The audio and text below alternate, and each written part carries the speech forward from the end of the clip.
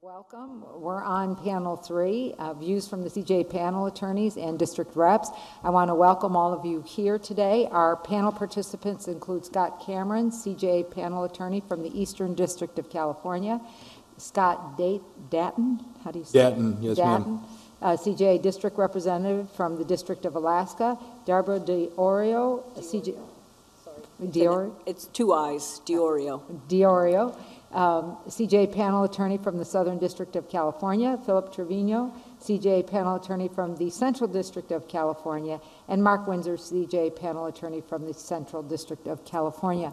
As we get started, again, I'd remind anyone who has a cell phone, make sure that you have it off or on vibrate. And I'm going to ask each of you to make a brief opening statement. We've seen your submission. It's a very brief opening statement, and then we'll begin with questions. And we'll start with you, Ms. Iorio. Thank you, Your Honor. My name is Debra Iorio, and I've been had the privilege of being a CJA representative for about the last quarter century in San Diego. I'd like to start off my talk referring to the principles in Strickland versus Washington about evaluating what is effective representation of a criminal defendant, because I think that discussion is very germane to the issues this committee is exploring. Significantly, in that case, the Supreme Court refused to issue specific guidelines or draft a checklist for determining what is reasonable in assessing counsel's representation. And there was a very good discussion about the pitfalls of judicial second-guessing, which I think applies to our quest for funds. The quote that I want to say to you is, the Supreme Court stated, "A fair assessment of attorney performance requires that every effort be made to eliminate the distorting effects of hindsight, to reconstruct the circumstances of counsel's challenged conduct, and to evaluate that conduct from counsel's perspective at the time. Because of the difficulties inherent in making the evaluation, a court must indulge a strong presumption that counsel's conduct falls within the wide range of reasonable professional assistance." And they went on to say, "Intensive scrutiny of counsel and rigid requirements for acceptable assistance could dampen the ardor and impair the independence defense counsel must have, discourage the acceptance of assigned cases, and undermine the trust between attorney and client." My segue here is probably pretty obvious. I believe these same principles and standards should apply to the CJA counsel's representation of our clients, our requests for expert witnesses, for investigative and interpreter funds, for the type of services that was just testified to by Mr. Aoki and his compatriots in discussing what happens in these mega budget cases. That, unfortunately, is not always the case. In the Southern District where I practice, our bench is very different. It's a collegial bench. People get along very well. The attorneys are treated very well. But the judges came to the bench from very different paths. They don't all share the same background, and they don't all share the same judicial philosophy, and they certainly don't all share the same attitude about funding the CJA panel. In preparing for this testimony, many attorneys from my panel contacted me to talk about problems that they've had with funding. And again, I want to emphasize that these problems are not, our judges are also not a monolithic entity. Each judge approaches the case differently. But there are too many anecdotes coming from our district that evince the same sort of problems. Problems getting paid, getting funds for experts. For example, expert fees are frequently slashed in half. And what the result of that is that you don't get as highly qualified an expert to defend your case. It frequently happens in some of the child pornography prosecutions that we have, the forensic evaluations. So you, first of all, are dealing with somebody who is willing to work for well below the industry standard. And secondly, those who are willing to do the CJA work are extremely busy because we have a lot of huge cases right now in which we need their services, and the turnaround time is very lengthy. So you also need a judge who's aware of that, thinks the need for the service is important, and is willing to give you the time, not necessarily just for you to get up to speed on the case, but for your expert to be able to conduct an evaluation and do a report.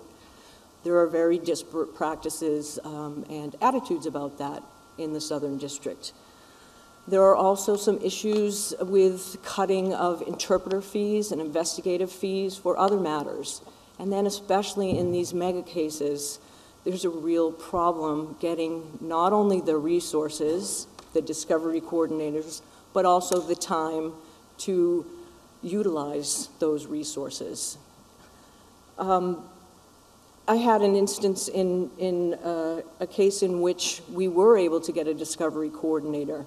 And I bring this up because I actually am in favor of the discovery coordinators. I think they're great, and I think that's the way to go. But that's also not a perfect world. In my particular case, we had a budgeting attorney from the Ninth Circuit come down.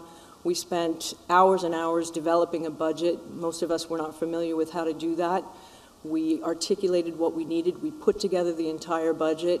The services were approved. And then later on, when I was trying to get my contract research attorney paid, the voucher was, there was a suggested recommendation of about 40%. Now, I didn't really understand where that recommendation was coming from. I dropped the ball on doing anything about it quickly. I thought it was up in the Ninth Circuit. It turns out there were all kinds of issues that I was supposed to do rejecting the voucher. But to make a long story short, the relief that we got in that case, the voucher was eventually paid, came from the judge.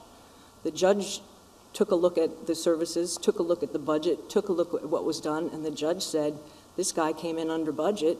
He was operating under the assumption that his services were all approved because they were approved not only by the Ninth Circuit budgeting attorney, but then by order of the court, and yet there was a disconnect in getting him paid. That's probably an aberrant situation, but it happened. And why those things are important is because they create a perception, which may not even be a reality, that when it comes to the CJA, you may not always get the resources that you need to defend your case. And it has a chilling effect on our advocacy. Now, there's an impassioned discussion going on in our district and probably as you've been hearing in your testimony about whether those problems and issues could be resolved by having someone else evaluate whether or not services are reasonable or evaluate whether or not vouchers are reasonable. In our district, everything is done by the judges. There's no independent committee. There's no input from anyone else. But I would imagine that our judges, I would imagine that not all of them really like doing that. I know I wouldn't like doing that. But my point is this: whatever decision is made about who should make these decisions, whether it's the judges, whether it's an independent body, what I would like to suggest is that those evaluations need to comport with due process. It's wrong to do work and submit a voucher and get no notice and open the envelope and find that your check is less than what you billed and have no idea that that was coming. It's wrong not to have the opportunity to address the concerns of the judges or the evaluating committee about why you spent the time that you did without being able to rebut or address those concerns. And it is very wrong not to be able to do anything about it because there's simply no appellate process. I think at a minimum, there should be a presumption that our representation is reasonable, and there should be a meaningful opportunity to be heard. Thank you. Mr. Dattan. Thank you. My name is Scott Dattan. I'm from the District of Alaska. I was listening to the previous speakers talking about the resources available. We've just started one of those mega cases in Alaska where I have to do the case budgeting. They asked me to take over the role as the lead attorney. We got the first bit of discovery. We had to get a terabyte hard drive and give it to the government and have that all dumped on one big hard drive. And now we have additional discovery coming in. Now we've hired a case paralegal, and I'm working with Ms. Perelman here in the Ninth Circuit to work up budgets and discovery, try to take care of discovery issues. It's all kind of new in Alaska because we don't have a lot of these big cases. But the cases we do have, there's a tremendous disparity between the resources that the government can bring to bear in a case and the resources that a CJA panel attorney can respond with. There's a cap on the amount of the hourly rate that an investigator or paralegal can be paid, and one must continually go back and seek additional funds from the court. Those funds are almost always granted. The requests, I guess, are usually deemed reasonable in light of the resources available, but then the payment process is extraordinarily lengthy for both the service providers and the attorneys, despite the CME or the electronic billing process. It still has its bugs. It sometimes takes 3 or 4 or 5 months. For my purposes, that's not overwhelmingly important because I have a practice that allows me to not get paid for months at a time for a CJA case. But that's not always the case with the paralegals or investigators or other experts that I've had to hire and ask to work for a lower CJA rate. I guess from the perspective of panel attorneys in Alaska, what would be most important is that CJA lawyers get paid a little better. You really can't attract some of the best lawyers unless they have another way to support themselves, because frankly the rate of pay is not very good. In fact, my office manager complains that I shouldn't take any more of these cases at all. I really enjoy them and I don't mind doing it, but some people can't afford to or won't reduce their incomes in order to take them. And given that we have a very small CJA panel in Alaska and no end of cases, we often have to hire lawyers from the CJA panel in the state of Washington to supplement the panel in Alaska. So the thrust of my testimony today would be, yes, we want all these resources that the Defender Services can give us. We're more than willing to try to use them, but you also have to look at the individual lawyers and provide them with assistance and stop asking them to subsidize the defense of indigent defendants. Cameron. Good afternoon, committee. Again, my name is Scott Cameron. I'm the district representative for the Eastern District of Sacramento. I've been the district representative for approximately 2 years. I've been with the CJA panel for approximately 8 years. I know that the committee expressed an interest with their invitation to discuss the budgeted cases. In the Eastern District of California, we have had a handful of those, but we don't have an extreme amount of experience with the budgeted cases. But I did reach out to, I had a budgeted case, one of them, and I reached out to other attorneys who had the budgeted cases and solicited some feedback. The feedback was quite ranging.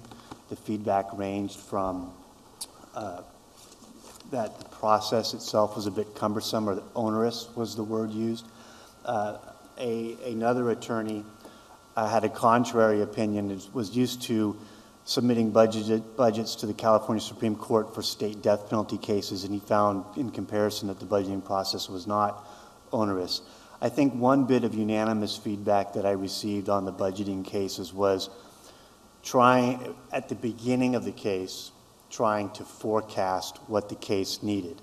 As the case progressed, the ability to forecast what would be needed improved. But I think some unanimous feedback that I received, again, was in quarters 1 and 2, you don't really know much about the case. And those are 2 very important quarters to be forecasting. And so that was a bit of a challenge. There was also some concern that may no longer be timely. A lot of the attorneys in the Sacramento, the Eastern District panel-wise is divided into 2 sections. On the northern end of the Eastern District is the Sacramento office, and in the southern end of the district is the Fresno office.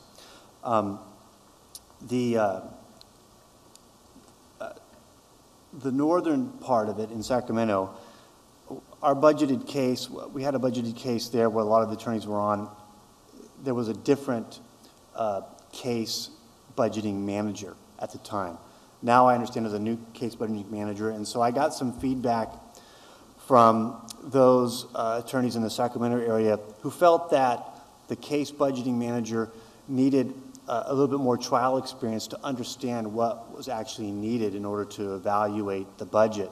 However, in speaking with someone who was presently on a budgeted case and with the new case budgeting manager, they felt the person was very qualified. So I've had some ranging experiences. I think my own experience was when I was informed that my case would be budgeted, I did have resistance. I felt it was an additional administrative step that I would be taking. I also felt it would maybe commit me to some rigid portions of a defense that might need to be more fluid as my understanding of the case evolved. Thank you. Thank you. Mr. Windsor. Judge Cardone, committee members, thank you very much for this opportunity. My name is Mark Windsor, and I'm from Los Angeles, California, the Central District, where it is my understanding mega cases were invented. And so I've done my share of them since I've been there. I've been there for about, I believe, 11 years now. Before that, I was in the Northern District as a panel attorney here in San Francisco, and before that in San Diego in the Southern District, where I was both a federal trial attorney at the Federal Defender's Office and after that a panel attorney there. I have taken this opportunity that you've given me to present you with a concrete example, a case in particular that I have handled that I believe exemplifies most of the things that are currently wrong with the way at least the Central District of California handles its CJA panel. For the benefit of the live stream, I'll just briefly summarize that was a RICO murder case that for a period of time commanded most of my working hours and thoughts. During the course of that representation, I represented a young man who was charged with a Vicar murder. He was facing first the death penalty and then ultimately a mandatory life sentence, which ultimately was imposed. And during the course of that representation, I submitted several vouchers. My understanding is that those vouchers were reviewed for reasonableness. I have some feedback from the CJA supervising attorney that they were carefully reviewed, because at one point in time I was contacted to provide further explanation by that supervising attorney as to why, in particular, my review of documentation was consuming so many work hours. I responded to that almost immediately with a detailed letter. Not very long after that response, I was told by the CJA supervising attorney that she'd reviewed my letter, she was satisfied with my explanation, and she paid my voucher. The case continued on for about another 7 months or so. At the end of the case, as is the procedure, I submitted a final voucher with some outstanding hours, and then also a CJA 26. Not the form, but we now use a letter, or at that time we used a letter that we write to the supervising Ninth Circuit attorney. Because, of course, this was well above the cap of $9,600 or $9,900, I think it is now. The supervising Ninth Circuit judge decided that it would be best if the trial judge took a look at my bill and in its totality to determine whether it was reasonable. I was informed of this. I was told that there would be a review, a reasonableness review, and I waited, and about 5 months later, I got that reasonableness review, determining that about half of my document review hours were excessive, and also determining that I should, my total voucher should be cut by in excess of $44,000. I am not alone, and I think that the committee should know this. I canvassed my panel for similar stories. Specifically, I emailed them and asked them if they had, for any information regarding a procedure where their final voucher was sent back down to the trial court for further review. I received at least 12 responses that detailed what had happened to them. The best case scenario in these stories were as follows. They were informed that a reasonableness review would take place. They waited for that review. Ultimately, their voucher was found to be reasonable, and they were paid anywhere from 3 months later to 6 months later. That's 3 to 6 months more wait time in addition to what it normally would have taken. I think this is important because that's as good as it gets. And what seems to be happening is these procedures for additional review by the trial judge appear to be taking place only when the bills are high. In other words, only where the attorney has put in a considerable amount of work. The reason I think this is important is that what is developing in the Central District of California is essentially a penalty for working hard on your case. You can be almost assured now, it seems, that if your bill is high by general standards, or if your bill is higher than other attorneys on the case, you're pretty much guaranteed this procedure, which, as I've stated, guarantees a 3 to 6 month wait time for your pay. And I would submit to you that payment delayed is payment reduced. This is not what I think we should be doing. It is my opinion that what's happening in the Central District of California is exactly the opposite of the direction we should be taking. What is particularly disturbing by this is that I've served on 2 other panels. And when I first came to the Los Angeles panel, it was nirvana. I mean, there was a person in charge of what we were doing, a CJA supervisory attorney, who not only appeared to have an understanding and appreciation for our work, he appeared to have the authority to make decisions on our payments. And this was critical. And when there was a problem, he would call us up or email us, and we could talk to him. And we could have a rational conversation about how to handle the situation. That, regrettably, is no longer the case. More importantly, it is my opinion, and the opinion of some others, that what we are experiencing right now in the Central District is the loss of an entire generation of our best and brightest panel attorneys. The difficulty with this is it doesn't happen all at once. When a panel attorney decides he's done, and many of them have decided that, and this comes after a series over 3 to 4 years of a seeming never-ending stream of memos that come every 2 or 3 months from the CJA committee, implementing yet another obstacle for either payment for our defense teams or for receiving payment for our work. When this decision is made, they don't just quit. Most of us can't, especially in Los Angeles, because if you're going to provide high-quality representation in a place like Los Angeles, you are required to dedicate a significant amount of time. And I would submit that really you need to do that no matter where in the country you are. Criminal defense is not a hobby. It is a calling.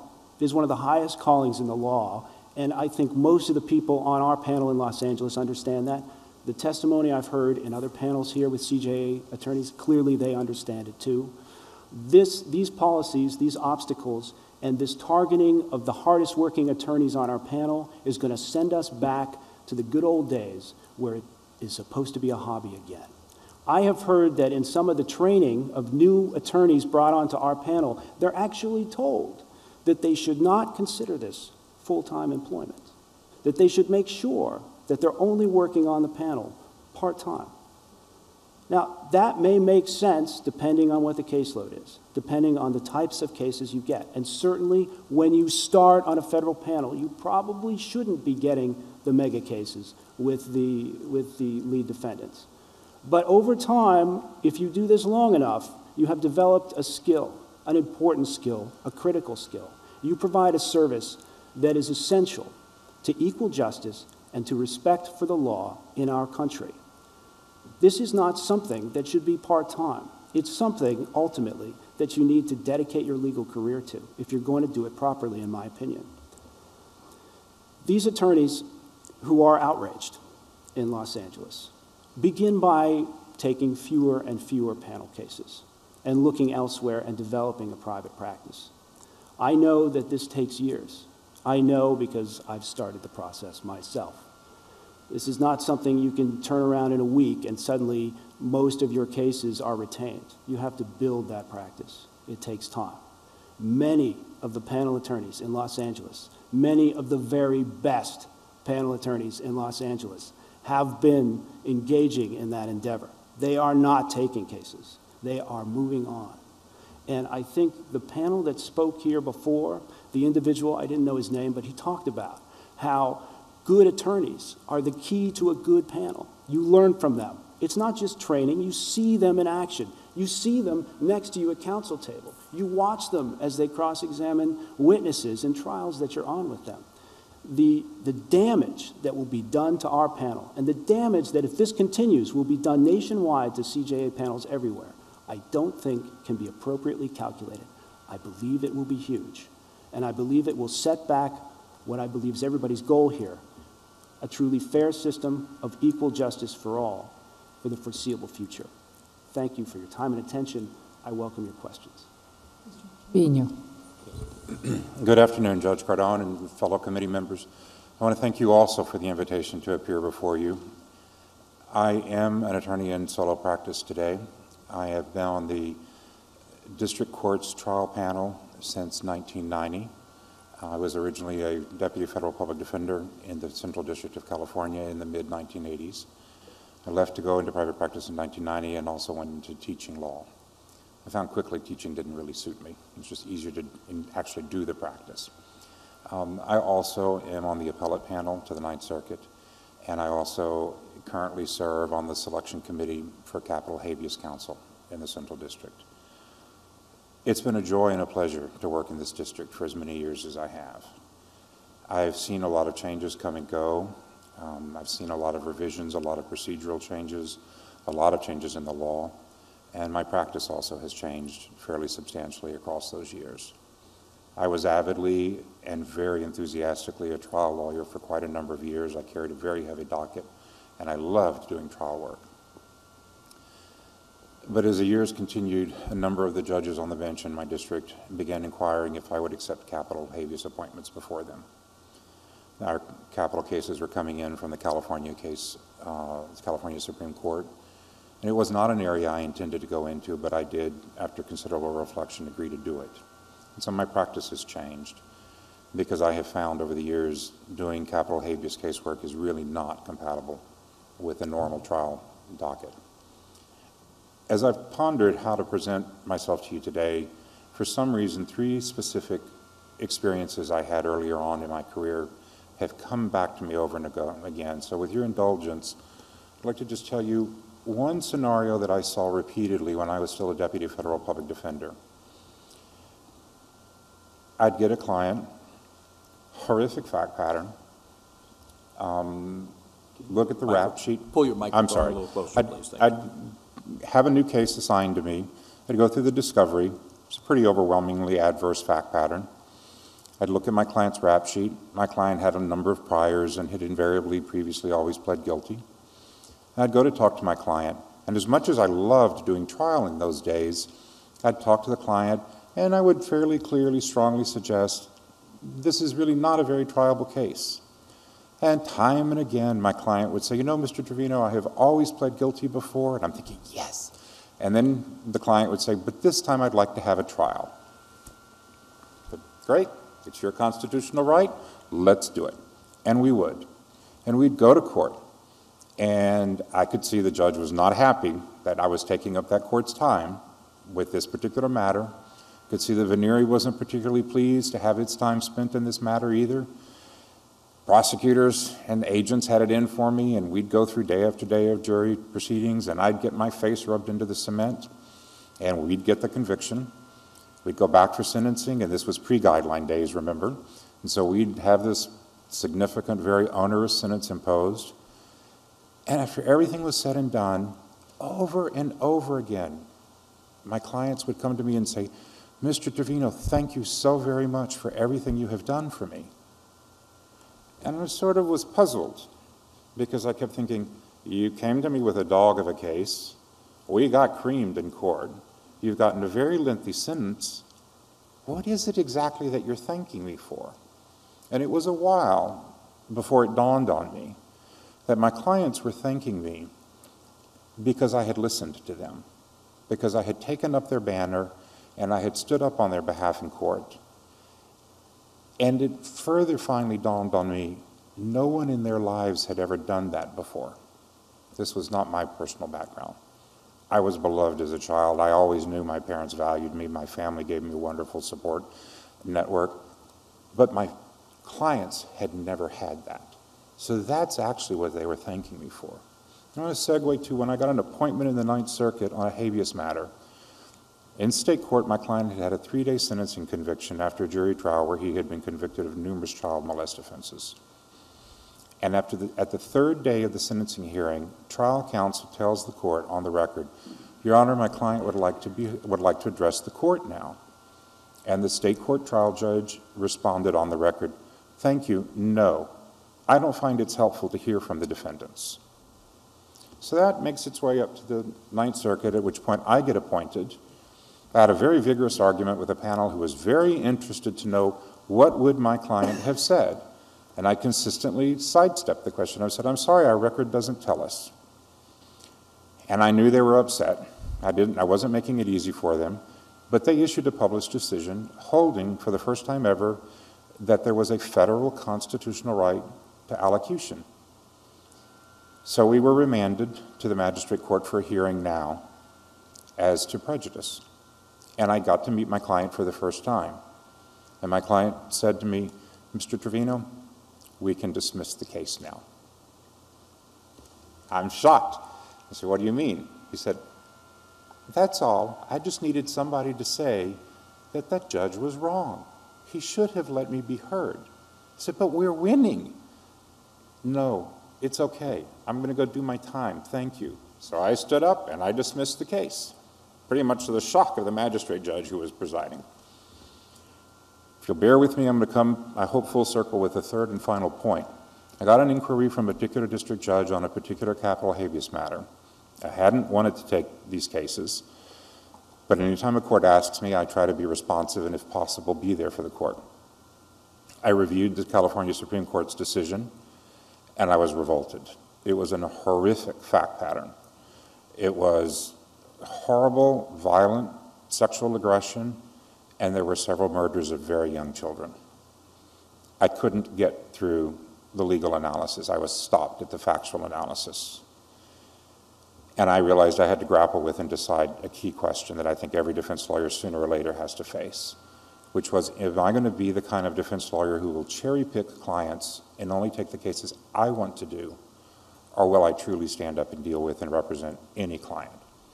And I decided to take the case. My co-counsel and I went to meet our client for the first time, and he asked a question of us, one and only one question. He said, I just want to know, are you going to come and see me? Because my direct appeal lawyer would never see me. I said, I can't address what the appellate lawyer did, but let me explain. In habeas, it's a different process.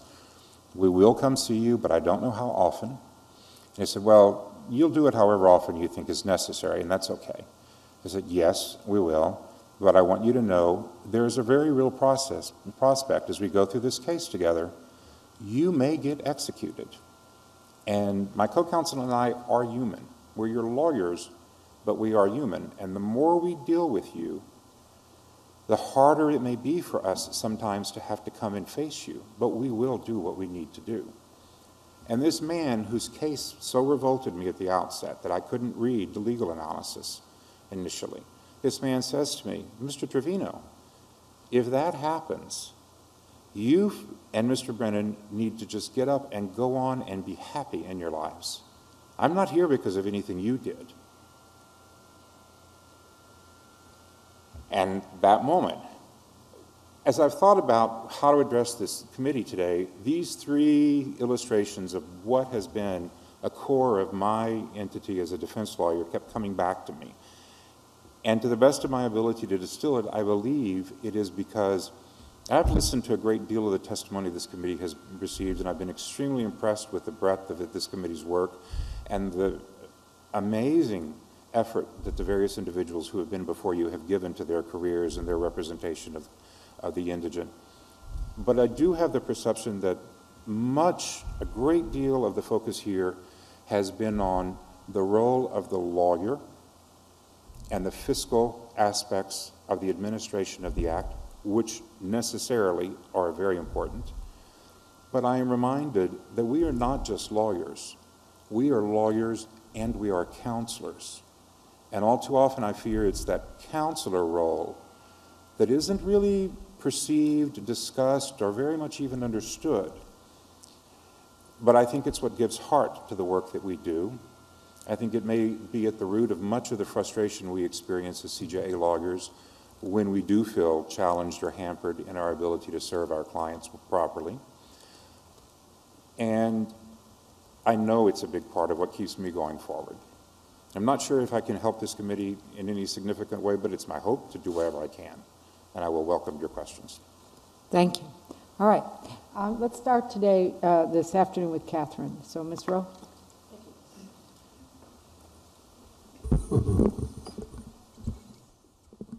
Thank you all for being here. Mr. Trevino, I just want to say I appreciated your stories, and I think that the question would be whether the counselor, the time spent as a counselor, is reasonable and necessary. I think we all know it's necessary. I think the question would be is whether you can get paid for it being reasonable, especially when we see all these cuts that go to client conferences. So I don't disagree with you. I'm just saying I think that's where we will run into trouble. So I understand why. I believe, at least I can understand how that can become a bit challenging. My expectation is most of the challenge is a question of what the perspective is that the reviewer has. I've heard various individuals testify before you and comment on the need for a particular type of individual in certain positions, whether we're talking about case budgeting positions or whether we're talking about other types of positions, and I couldn't agree more. Can you lead a little closer to the microphone? Oh, yes, my apologies. I know you're sharing. I can be dense sometimes, Judge. Thank you.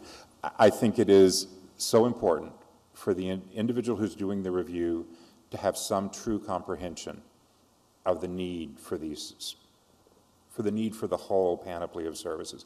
I am not, however, somebody who believes that there should be a great deal of time spent in these different ways, but I do believe some amount of it is at least occasionally necessary. And I do think some truly dedicated lawyers will provide that additional service even without the compensation. But it is a little disheartening. It is disheartening if the compensation, if that type of service isn't even honored and understood as to what its importance is. Have I understand. Come back to you at all yet? I understand. Mr. Iorio, let me turn to you for a minute. This morning we heard from your chief judge, and I don't know if you heard his comments or his testimony this morning, but when I asked him about the issue of voucher cuts, he seemed to indicate that, as far as he knew, that wasn't a problem at all in his district. And I did mention to him that we had heard that it was the #1 complaint of CJA attorneys. And I was obviously basing that on your written statement. Can you tell me a little bit about that? I'm trying to understand the disconnect, if it just hasn't made its way up to the chief judge, or if I don't know if your federal defender is also involved, or I guess that would be Rubin. I'm just wondering, how is it that he just doesn't know that, or your court doesn't seem to know? I think that one of the things that we need to do, when we say we, I also mean myself, and Mr. Khan and I may try to see Judge Moskowitz and talk to him about some of this. In my opening comments, I prefaced them by saying that there is a very large disparity between the judges and how they handle cases. It's not the nature of the bench in San Diego for for them to entertain complaints about their fellow judges. So if you have an issue with a voucher being cut, you would never go to another judge to complain about that. And that's because they are very independent and they do not interfere in one another's cases.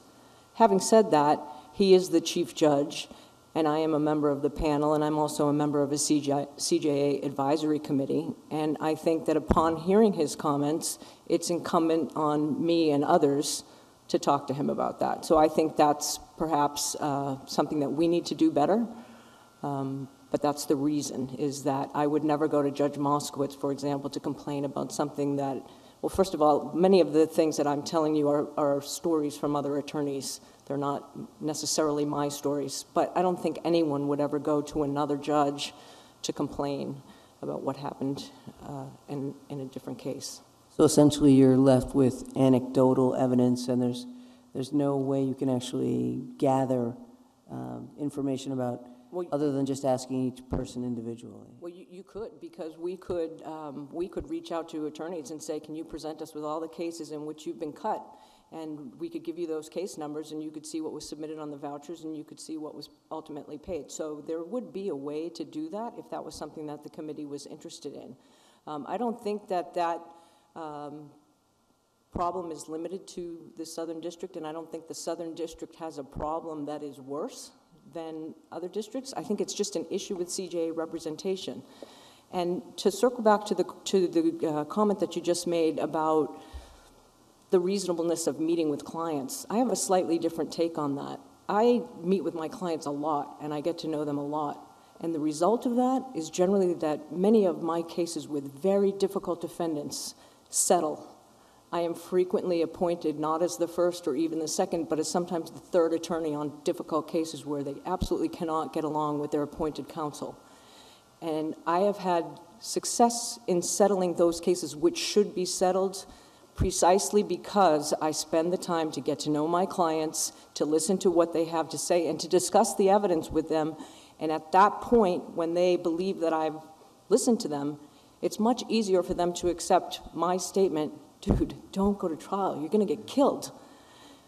But you have to put in the time, and I don't think it's hand-holding. I think it's an essential part of providing adequate defense to my clients. And I think ultimately it saves a bundle of money. Have you had voucher cuts that were directed towards the amount of time that you spend conferencing with your client? I haven't had many vouchers cut. I can tell you that I have had that envelope opening experience where I was hoping that Steve Harvey was giving the envelope to Miss Columbia, not me. That's happened. But I don't know why, because there was no explanation. In fact, I don't even know if I would have noticed the most recent one that I had not another attorney on that case complained, oh, my voucher got cut. And then I went back and looked at mine and thought, oh, so did mine. Mine was a smaller cut, but there was no explanation provided. There was no notice or any indication that there was a problem with the representation. It may be that that's why it was cut, because that case did not go to trial, but I don't know. And so I can't 100% answer your question. I know you have a pretty recent CJA advisory committee in your district. Is that an issue that you'd feel comfortable having the CJA advisory committee take up? The CJA advisory committee is brand new, and the purpose of it initially, as we understood it, was to make recommendations to the judges as to who should be on the panel. We have a bit of a different, our district, the judges pick the panel. There is no input from anyone other than the judges. The judges make all of the decisions, and it's not something that happens transparently. I think in response to some of the issues that have been discussed around the country, they felt that perhaps there should be some input, and so they selected a group of us. This year, we just selected our panel again in December 1st, and that was only the second year that we did it. Now that we're getting a little more comfortable with the process, I think that we're going to try to broaden it to issues that affect the panel other than who should be on it. Thank you. Mr. Windsor, I wanted to ask you a question, or maybe a few. Obviously, I read your materials and heard your testimony here today. Have you any knowledge about anyone else, at the time that you received, if we will call it a clawback, at the time that you received that voucher, that cut, and then they wanted the money back, had you heard of anyone else in your district having that same issue? Yes, I have. In fact, there was that issue in another case that happened before mine for about an equal amount, actually more. In particularly, that case is actually more outrageous than, of course, I think it's outrageous, and I hope that many of you agree. But this case is even more outrageous than mine in that it was an attorney that took his case to trial in a multi-defendant case that was never officially declared extended or complex, thus triggering relief from the cap. Now, even though that was never officially said, Los Angeles, pretty much every case is going to be extended or complex. There are very few cases that you're going to get that aren't going to be multi-defendant, that aren't going to last years, and that aren't going to go well above the cap.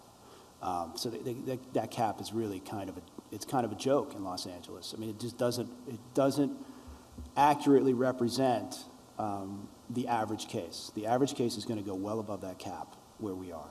What happened to this particular attorney is that he was the only one of maybe 4 or 5 defendants, and I don't know all the details, who took his case to trial. Other attorneys on that case went above the cap, but didn't go to trial. They billed $20,000, $30,000, and they were paid, and there was no problem. Final voucher was paid.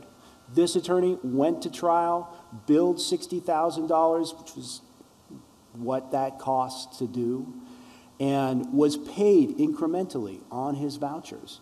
At the end of the case, he also had his bill referred back down to the trial judge by the Ninth Circuit supervising judge. And that trial judge said, you know, this is a pretty straightforward issue. I've decided it's not extended or complex, therefore it cannot be paid above the cap. So please pay us back $50,000. And that was rubber stamped by the Ninth Circuit supervising judge.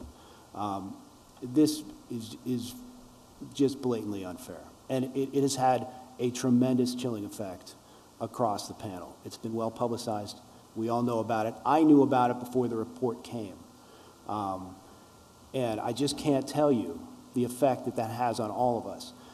The way that the Ninth Circuit judge has responded to this is to now put in place, just recently, just a couple weeks ago, a process by which if your case goes above the cap, as soon as it does that, you have to submit with your bill, even though it's not the final bill, it's not even close to the final bill, you have to submit a 9-page CJA 26 form.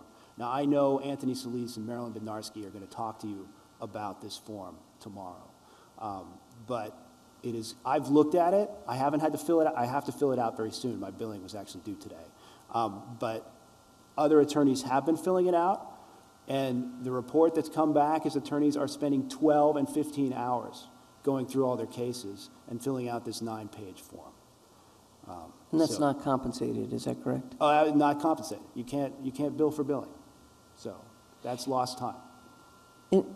I read your statement, but is the final result, I mean, where we're at right now, is that you have not received any relief from this, that you still are expected to pay this money back? Well, I think it's, we're kind of on new ground. I know that this other attorney who's had this cut, he's a little bit ahead of me in the process.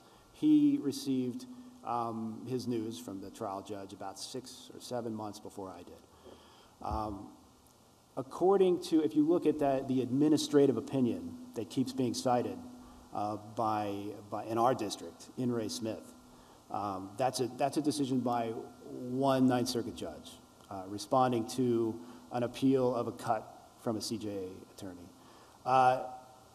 That one judge opinion says, you know, under the guidelines, we're supposed to give you some process. And here's the process you've got.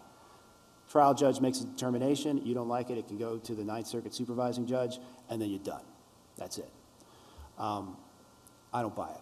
That's not process. So is that being appealed or not? That's it. No appeal. Okay. Okay, that's it. Well- You're done, you're out. Fortunately, we have organizations like the National Association of Criminal Defense Lawyers who have worked with this attorney and is in fact working with me now to obtain pro bono counsel so that we can all spend our time, instead of representing our clients, figuring out how we're going to carve some sort of meaningful process out of this. So no, it's not over. And I will say, actually, I have yet to receive a letter that I'm supposed to receive saying, give us the 44 grand. That hasn't happened yet. It could happen any day. Have you received anything addressing the actual issues you raised, some of the issues that you had raised, that one of the attorneys who had similar discovery review hours to you had put them in a different category, or another person had a lower number of discovery review hours because he was the second lawyer on the case, things like that. Have you received any answer that addresses those issues? I've received an answer of a fashion. I've received the answer of the trial court issuing a denial of my detailed letter of reconsideration. And in that letter, which took weeks to craft and took the patience of a few of my colleagues to help me with, we went through that very carefully. We went through the scenario, we looked at the documents. I had my paralegal put in more hours on my own dime to look through the documents and go through it, and I paid her directly out of my pocket. I'm not going to see that money. And she did a great job, as she did during the case itself.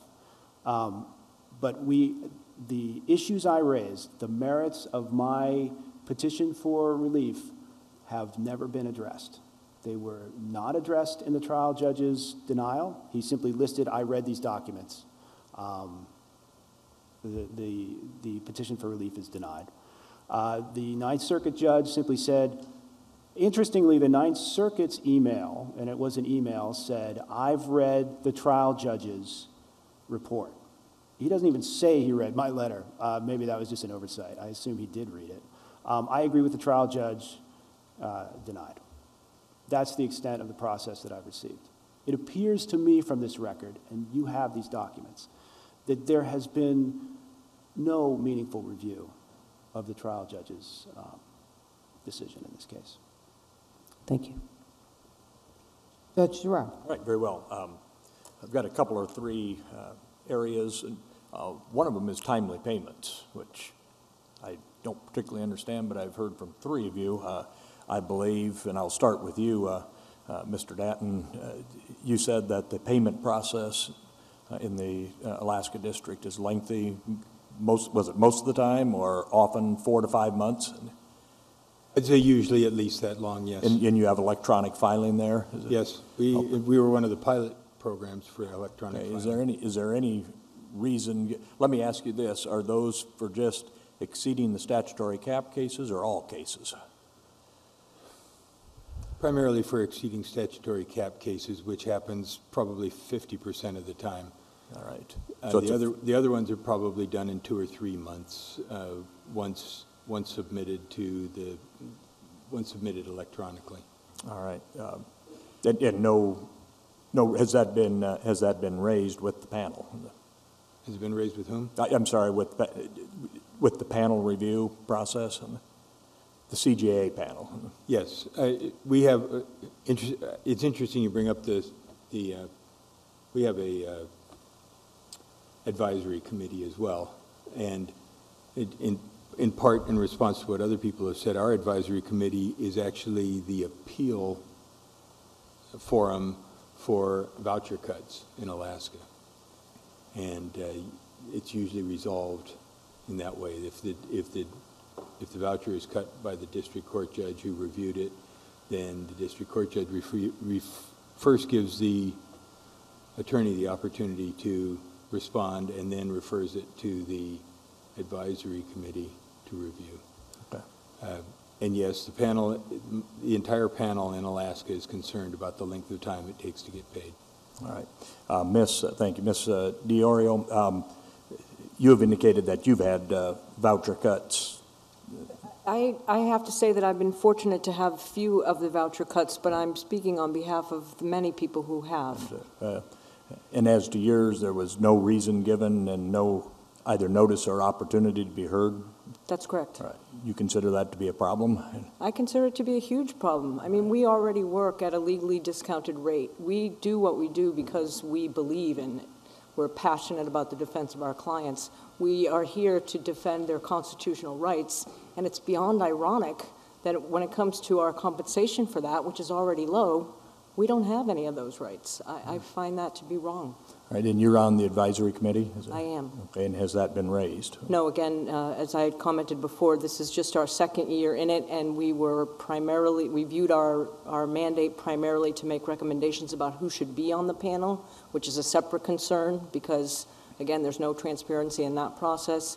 But when we heard about this ad hoc committee and some of the issues that were being raised, we have discussed amongst ourselves whether or not this might be a good opportunity to try to broaden.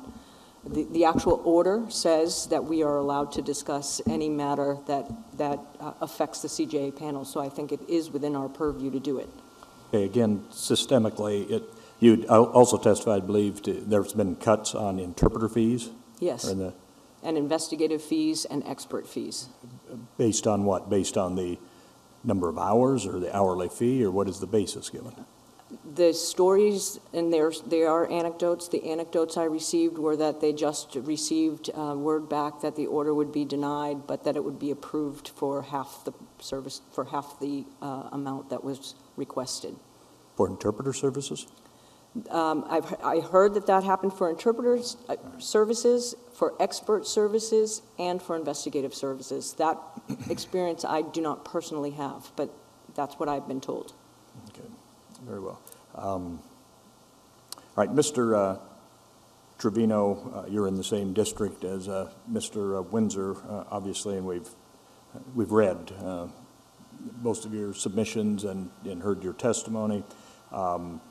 You said you have seen changes over the year. You're on the panel selection committee, is that right? I'm on the habeas, capital habeas selection right. committee. I'm not on the trial panel, but selection committee, but I am on the trial panel. But I should clarify, Your Honor, I don't take ordinary trial appointments at this time. I only take appointments as coordinating discovery attorney. Okay. But I have continuously been a member of the trial panel now since 1990, I believe it is.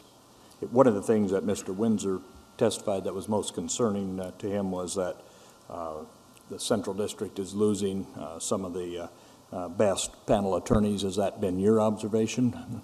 I am very saddened to report that, yes, I do share that perception. It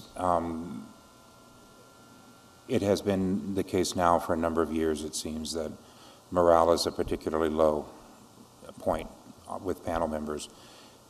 What I tried to convey in my written testimony, if I may touch on again here, when I reached out to our panel for input in anticipation of my appearance here, I got back a lot of different types of feedback, some of which were very granular, points that I believe this committee has already heard and is hearing again today, with regard to voucher cuts and delays in payment and difficulties getting orders allowing the use of certain types of experts and so forth. What struck me, and I think those are all very important points, but what struck me most in the feedback that I received from my colleagues on the panel, I heard from those lawyers in particular who are even more senior than I, and in particular lawyers for whom I have a great deal of respect because I have worked alongside them for many years, including when I was doing trials, and I work with them still even now, sometimes when I'm reviewing an appellate record from a matter they've handled or when we're just as colleagues brainstorming on a legal issue or whatever, but these are lawyers for whom I have a high degree of regard.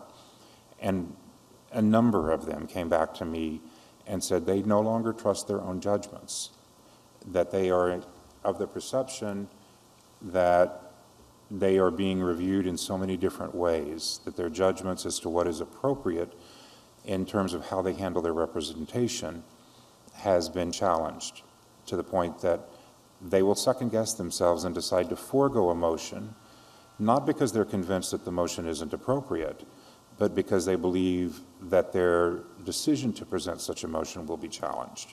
Or if they make the motion, bill for the time, their compensation will later be challenged. That's possibly what I find most disturbing. It's that, and then there are those lawyers along the line who have also left across the years. I'm hesitant to say that they have left necessarily because of these concerns, because I know we always have some degree of attrition on our panel. It's been going on for a long time. But it does seem like it may be happening more now than it had previously. I certainly hear people talking about their intent to leave. I believe them to be honest when they say it. I'm not sure that it is always followed up with the actual decision to leave. Mr. Windsor's accurate. There's a lot of complications and a lot of additional work that has to go into transitioning one practice. So it might be that that in the heat of a moment they'll make this statement, but not necessarily follow through with it. But I do believe since the era of the, my memory just blanks. I want to say attrition, and that's not right, our sequestration. I always thought the word was a little odd in that context, but since the era of sequestration is when we began to see a marked change. And I know that there were huge forces operating against all of the nation at that time, but it seems some of those perhaps really hit the judiciary and the CJA in particular. I guess that, and that'll be my last question, is that, we're not from California. Is there any context that you wish to, I mean, has this just happened out of the blue over the last 2 or 3 or 4 or 5 years, or is there any context that the committee should know? It's been ongoing. I do think that Mr. Windsor is accurate when he points out that the predecessor, as the supervising CJA attorney, was more effective in terms of helping provision the panel with what it needed. I am not able to tell this committee why he's no longer in that position, but he is not. My fundamental takeaway from all of this is, I'm going to backdrop for just a second, if I may, historically. I remember when all CJA vouchers were processed by the individual presiding judge. I also remember, as an illustration during that era, writing a check for roughly $10,000 to photocopy the record in a capital case. And I was working full bore on that case at the time because I had imminent deadlines coming up, and a district court judge who had asked me to take the case and with whom I had always enjoyed a very good rapport, and I had no reason to believe anything had changed, but on his own, he decided to stop paying everybody in his court. So court interpreters, court reporters, anybody who received funds under the CJA, including me, I was asking for reimbursement on my $10,000 check for the photocopying. None of us got paid. I ended up taking a writ of mandamus against him at the Ninth Circuit, and I went to our CJA judge at the time, and I complained, and she just kept telling me, Phil, calm down. I'm taking care of it. I kept thinking, you don't understand, I can't pay my bills. And she just kept saying, calm down. And I should have trusted her, because sure enough, a couple of weeks later, we learned that she had in fact been successful with Congress in negotiating the appropriations that allowed our district to have the pilot program of the first supervising CJA attorney in our district. And that removed the voucher authority from all of the individual district judges and put it in the hands of that individual in the CJA supervising attorney's office. I remember what it was like dealing with the individual judges. I think that was a far worse system. I think we have come a long way, but I do not think we have a perfect system. And I think, unfortunately, we've been sliding back lately. But I'm telling you that based on my overall perception of what I have seen now for quite a number of years, there's only one answer. And I think that is, this all needs to be taken out of the judiciary's hands. There needs to be some separate entity created that does the voucher review, the compensation, the authorization for ancillary services, because there have been so many different types of tensions over the years. And I think we're all losing energy and time on something that could very thoroughly and correctly and appropriately be delegated to a completely different entity. I've been very frustrated, and I'm going long, I hope Your Honor will indulge me just a moment more. I've been repeatedly disappointed in the testimonies when your honors have asked, the committee has asked of the different witnesses before it, what the individuals here would suggest to you. If you were going to make a recommendation, what alternative? And to my ear, at least time and again, there hasn't been an answer forthcoming. And I find that disappointing. And I'm afraid I'm not going to be much better on that. I gave you, well, I've been cracking my head on this thinking. I give you one little suggestion. I don't think it's a perfect one, but in my written testimony, I referenced the California appellate projects. I only dabble occasionally in those matters. I haven't overwhelmingly and have always been a federal practitioner, but I do occasionally do a state appeal. And doing my bill in that takes 5 minutes maybe. Bang, it's done. Doing bills in the federal world is a major endeavor, and it's become more and more time draining, and it's become more frustrating, I think, for all of my colleagues, as I hear their stories come to me at least, that they don't get the reimbursement they seek. I hope I've answered your question, Your Honor. I want to hear from Mr. Windsor. And my question was context. And, yes. You know, was there something the California courts were... Speaking of the Central District in particular, I can tell you that right about the time of the sequester, there was an audit performed by the new CJA chair, I think, and that committee, and I think some Ninth Circuit judges got involved. There were, I think, about 5 panel attorneys in the Central District that had what appeared to be irregularities, I assume. I don't know the backstory so much. I do know that we were all brought into a courtroom and presented with the data. One of these attorneys had billed more than 24 hours in a day. One of them, their yearly billing would indicate that they'd billed 8 hours a day every day for 365 days. So there were clearly irregularities. There were things that... So there were, at least the Central District was, I mean, there is some context to it. The Central District was attempting to, yes, to respond to something in place in new procedures or rules. Yes, and that is the stated, I want to say, genesis of all that has come since then. Essentially, we've been painted with the same brush. And I find that disturbing, I find it upsetting, and many of my colleagues do as well. Okay, in other words, there was a group of 5 or whatever. And, I don't even remember the number. There was we have like 130 attorneys on our panel. And this was the first time I'd ever heard of a clawback, of saying to somebody, we paid you, but we've now figured out that that was in error and you have to pay us back. And all of these attorneys agreed to do it for whatever reason. And I can't say that I have any inside information on what those reasons would have been. But for me personally, I've been doing this 18 years, and I've gone back over the bills that I can go back over.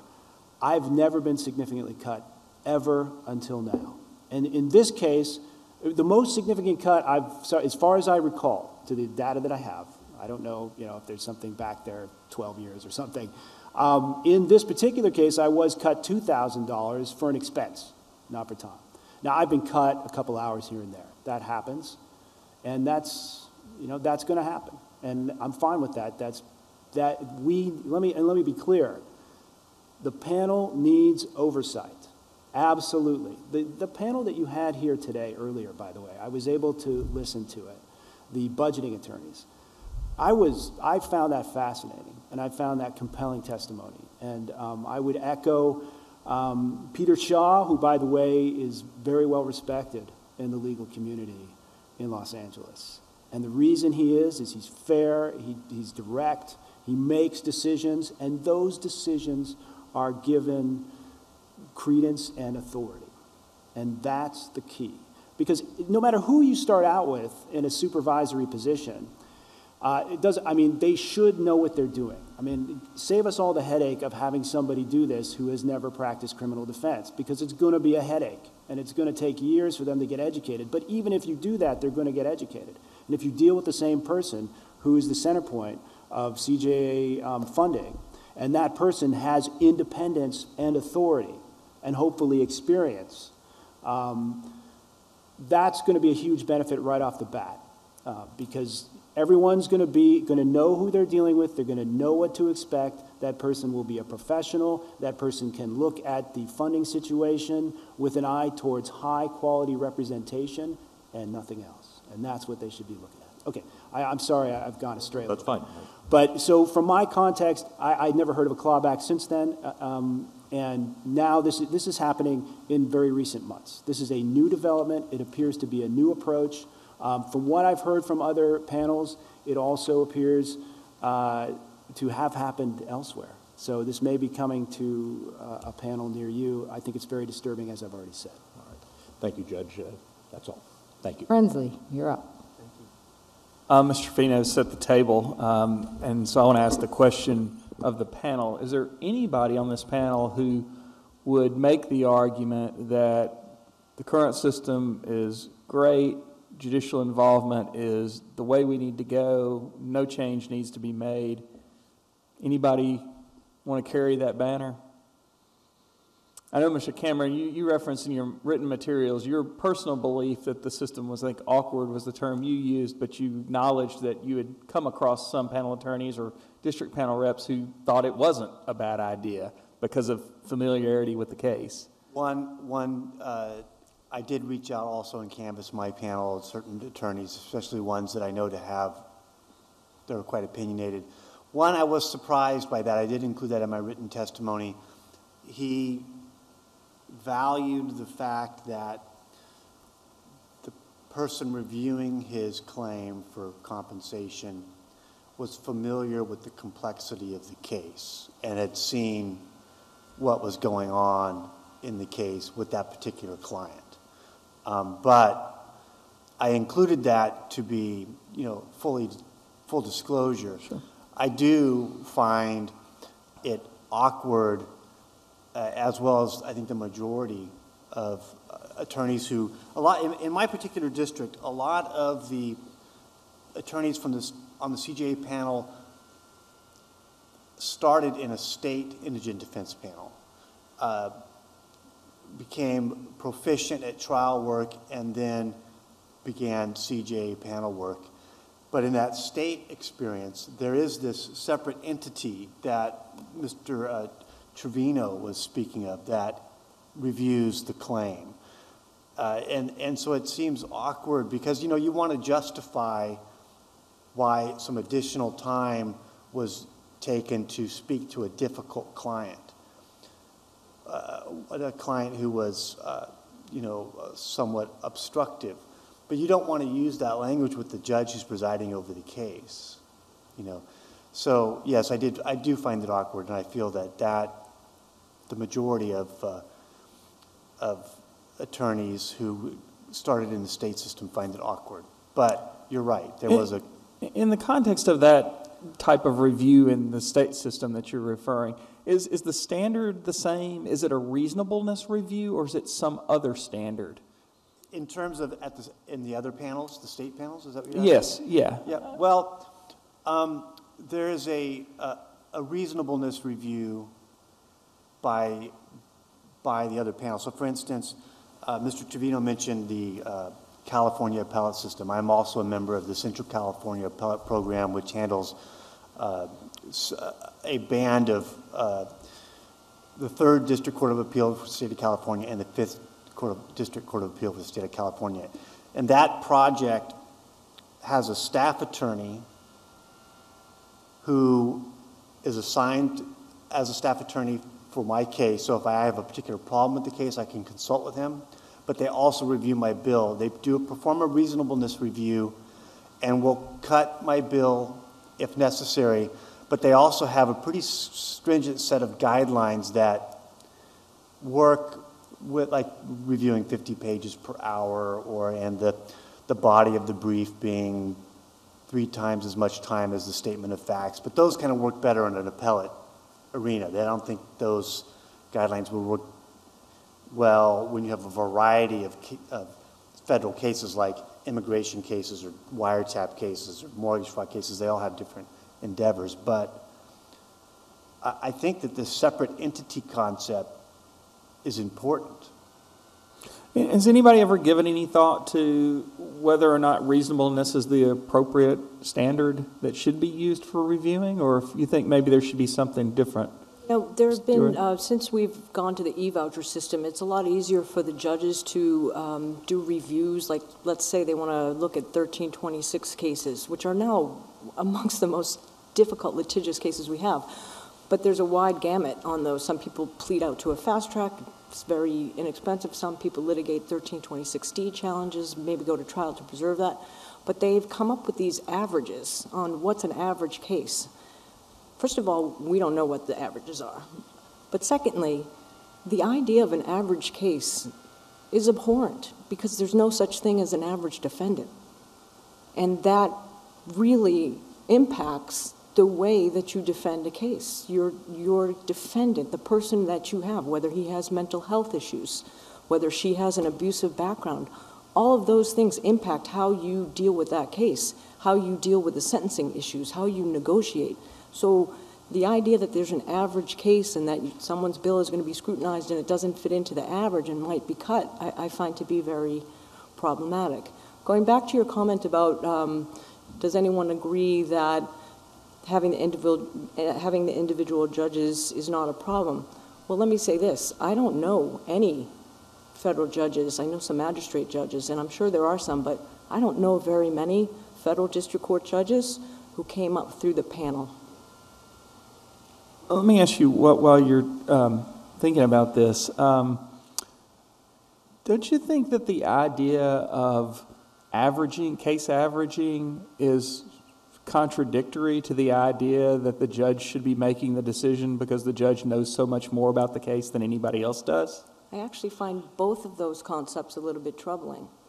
On the one hand, the judge does, as Mr. Cameron said, the judge does have the familiarity with the case that perhaps another reviewing person wouldn't have, but they also see things through their own lens. So if I'm filing a motion, for example, attacking statements, and I'm trying to preserve something, or I'm trying to prove to my client, hey, I heard what you said about the way that you were treated post-arrest by the agent, and so I don't know that we have a chance of winning this, but you have a real issue with the way your statements were taken, I'll file a statements motion. There are some judges who may think, that was the most ridiculous motion, I can't even believe you filed that, and you billed X, Y, and Z. Putting myself in the point of view of the judge, I can understand why they think that, but it may be because, again, those judges don't have the experience of representing criminal defendants, and they don't always realize what needs to be done. We used to have motion hearings all the time, and we used to have settlement conferences with the judges, and sometimes I had one case where we had a motion hearing, and my district court judge, in denying a checkpoint motion, took judicial notice of the fact that my client was Hispanic. Well, he happened to be African American, and my guy was tugging on my sleeve, get me a deal, get me a deal. And having that motion hearing and having him see that perhaps things weren't going to go the way he thought they would go helped to settle the case and avoid a trial. So there's many, many different examples of things that we do as defense attorneys that may not be obvious to people who don't share our experience. And there's no rancor involved, but... So if given the choice between multiple decision makers who may or may not have any background or experience in criminal defense work versus a centralized individual with that kind of background, would you have more confidence in one over the other in terms of the ability to review a voucher? That's kind of a Hobbesian choice. We got to get somebody who doesn't have any criminal defense experience scrutinizing our vouchers, or the judge. No, I'm sorry. I said somebody who does have criminal experience, background experience. I think that having either, and I know I've spoken about it to Mr. Khan, and the Federal Defender's Office wants no part of it, but I think that there are some jurisdictions, and they don't have the resources for it. They're very busy. They do a lot of great stuff for us, so I would not want to put that on them.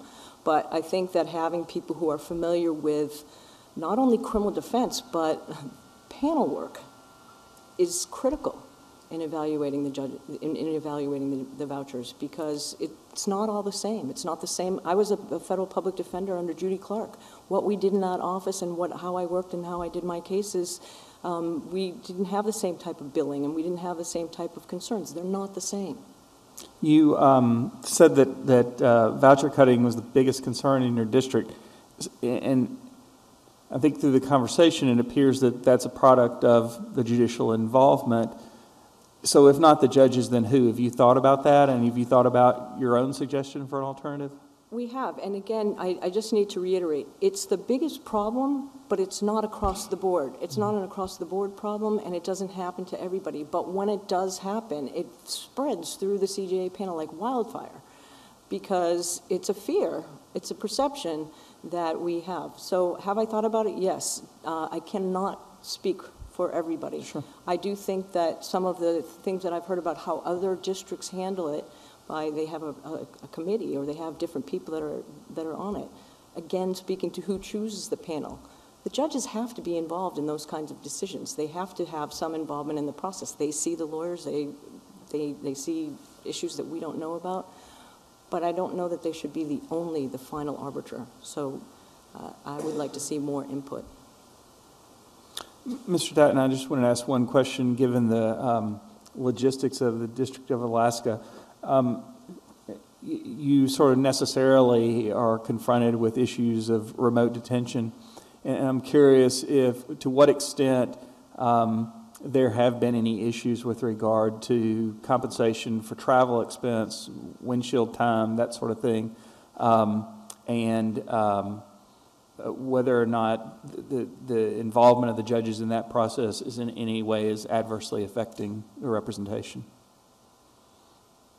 For years, there was inadequate housing for federal defendants in Alaska, and we had to travel to SeaTac, to Seattle, to see our clients, and the judges were very good about providing those travel authorizations.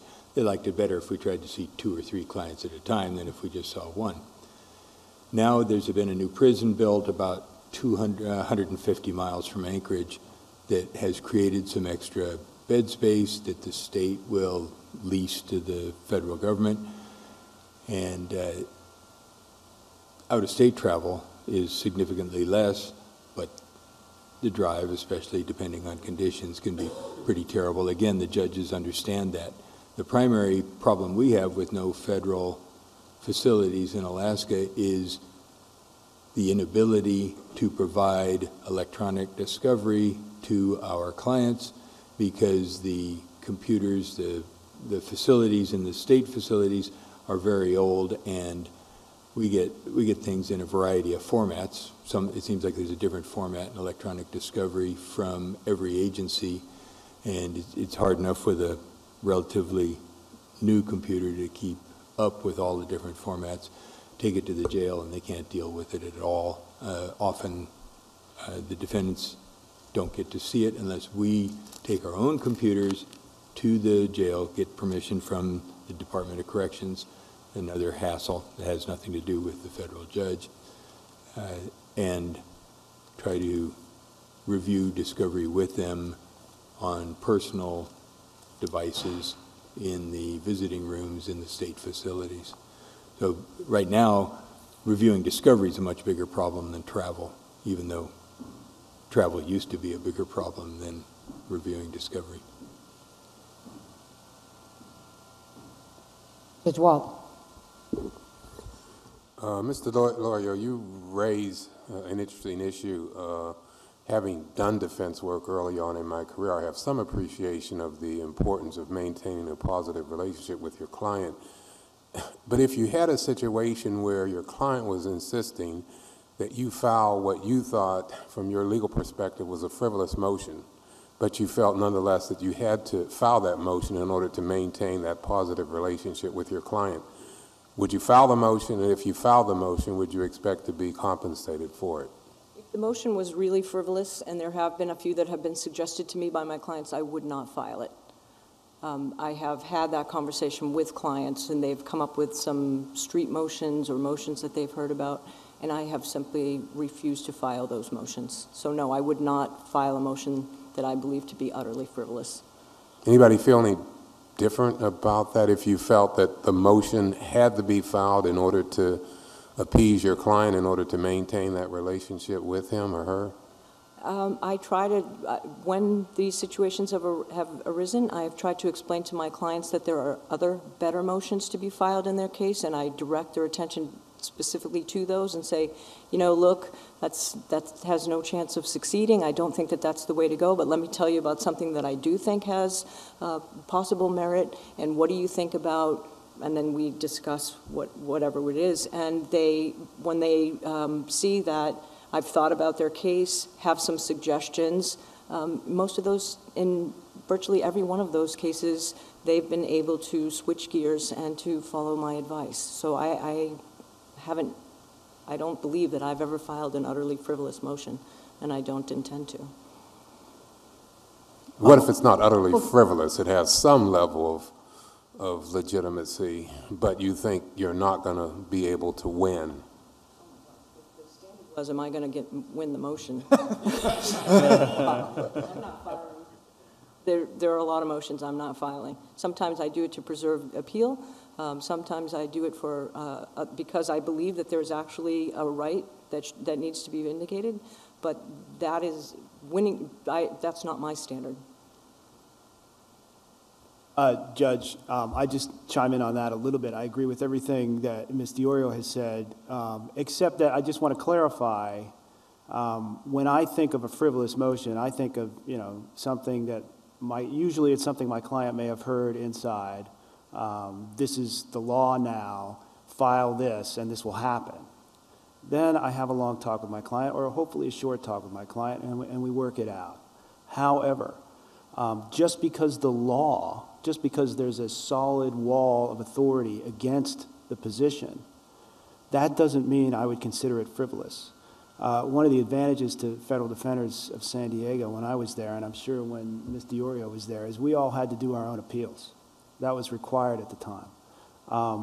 And I can think of at least two cases, one of which is actually published that I had, where there was a plain error review. I'd actually inherited the case. And the law had completely changed on the issue. And the only way to see that coming was, you know, from our perspective, obviously that prior decision was erroneous. It failed to take into consideration certain realities that made it unfair. And ultimately, to the credit of our case law, that worked itself out. But there are frivolous motion, what one judge could easily see as frivolous, just because there is authority against it. I mean, this is part of the problem with having judges review vouchers, is we're going to have very fundamental differences of opinion as to what exactly frivolous means. So if you had, Mr. Windsor, the ability to totally revamp the system in order to make it as fair as possible, with the appreciation that Congress is going to impose some level of oversight and accountability, since you're talking about the appropriation of public funds, what would that system look like? Thank you very much for asking me that question. I meant to actually make a few statements in my opening about it, and I guess I got carried away and I just didn't get there. Specifically, and I've listened to a lot of the testimony on this, as I'm sure is no surprise, the most important characteristic would be independence and authority, and if not complete independence from the court, then a significant degree of deference from the court. In my written comments, I just want to modify one thing. I think at the end there I said the trial judge should have no input whatsoever in the decision of vouchers. But I have listened to some of the other testimony from people far more knowledgeable and thoughtful, and we've had time to really think about this in this committee. And I would say that, you know, realistically, it is going to sometimes be appropriate for the decision maker, the reviewer of a bill, if there's a question, to consult the trial judge. That makes perfect sense. And I don't think there's any problem with that. I don't think there's any problem with consulting a judge, because there clearly are things that that trial judge is going to know that few other people are going to know. Where the problem is whether that opinion of the trial judge is taken into consideration by somebody who is independent with complete authority to make the decision, or whether that trial judge has the authority to decide how much a lawyer in front of him gets paid. Okay. Mr. I hope that's answered your question. Mr. Dattan, you indicated that the pay is too low, and I may agree with that. What would you think the amount of pay in Alaska should be in order to attract people to the panel and to retain good lawyers on the panel? There are good lawyers on the panel, and they're working for far too little money. Some of the best criminal defense lawyers in Alaska probably won't take CJA cases unless the pay is raised to at least $250 an hour. And I'm talking about two former U.S. attorneys, for instance, who are on the panel, won't take the cases because they're working for law firms, and their firms won't let them work for $129 an hour. And there are at least 10 very good criminal defense lawyers who just refuse to take appointments because of the combination of the rate of pay and the amount of work it takes to adequately document the vouchers in order to get paid at the end of a case. I don't know what the cost of living is in Alaska, but for example, I'm sure the cost of living, for example, in West Virginia where I went to college is very different than what it is in Washington, D.C. Should there be a location adjustment? I think there was when I first took a federal appointment in Alaska. I recall that there was. I don't know. I don't know quite how to answer that. That would just that might create a whole new list of difficulties for Congress or for whoever had to administer that sort of cost of living. I know that federal employees get now a 23% cost of living allowance for working in Alaska. So in addition to whatever it was 25%, but it's gone down incrementally. I know that the U.S. attorney, assistant U.S. attorneys get their base pay plus a cost of living allowance. Federal defenders get their base pay and a cost of living allowance. And that's not reflected in payments for panel attorneys. Thank you.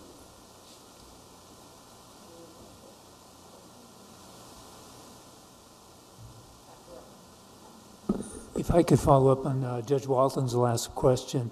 We've got people from around the circuit here.